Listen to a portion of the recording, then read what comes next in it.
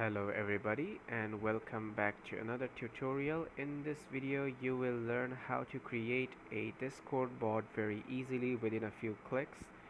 So the websites you will be needing for this tutorial is this Discord developer portal and this bot ghost.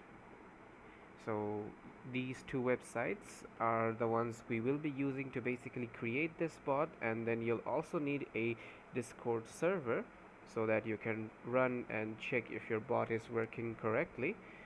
So we'll come back to this later, because at first what I want to do is head over to Discord developer portal and then create a new application using this new application button, and then I'll name my application. I'll just name it Squidbot, and then I'll agree to the terms and services and then click on create. Once I'm done with this, I will be heading over to BotGhost and then click on create a server. It should take a minute to load, and then you will see this authorized thing, which basically will want which BotGhost basically wants access to your account. It's completely safe to give, so you have nothing to worry about. Once you click on that, in this tab you'll see that it's asking for something called bot token, and the way you get your bot token is by going over to the Discord developer portal and heading over to this bot tab. Once you click on reset token and click on yes, do it, you will see your bot token. So copy it and then paste it over here, and make sure to not reveal this Discord's bot token, to someone else, because whoever has access to this token can control your Discord bot. So be safe and don't share it with anyone. But giving it to BotGhost won't really do anything, because it's just a website that's helping you to create the bot, so that's completely safe. And with this, now what you want to do is invite the bot to your Discord server, and the way you do that is heading over to this invite tab. Basically click on it and then select the server. I'll select tutorial server, hit continue and hit authorize. I'll finish this captcha. There it is. Once you see this screen, you can close this, so I'll do that, and once you're done, you will see that your Discord bot is on your server. And the way you know that it's working is that BotGhost, this website, will send a message automatically over here. You can of course delete this, no worries. So now I will enable a few commands. The way you do that is by going over to BotGhost and then scrolling down a little bit, and then you see all of these commands, such as auto react, verification, mod mail, automod. And if you go down even more, you'll see a lot more commands and everything.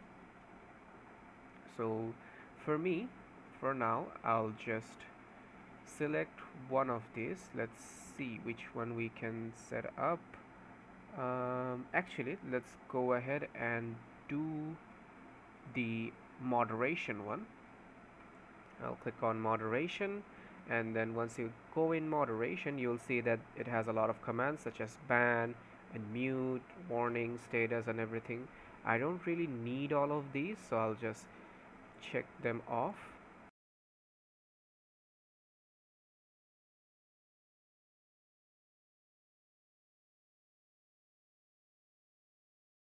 I just needed these few commands.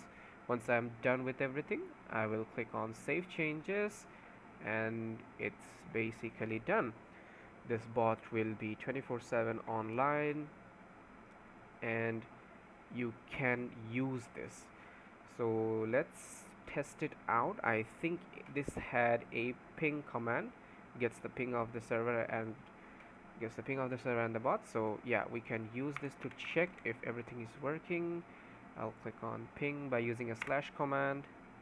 Getting ping, pong, latency is 277 milliseconds, and yeah, so basically it's working. And the kick and ban command should also work alongside, so I will test that out by adding another bot in my server.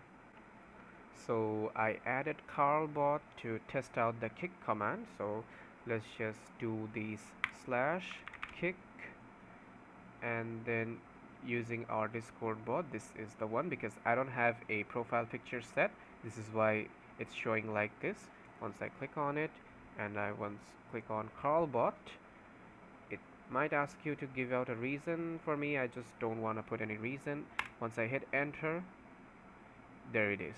Carlbot is gone, and Squidbot, the bot we created, has kicked it. So basically this means that it is working, and yeah, you can basically even ban it and do kick commands and do whatever you want with it.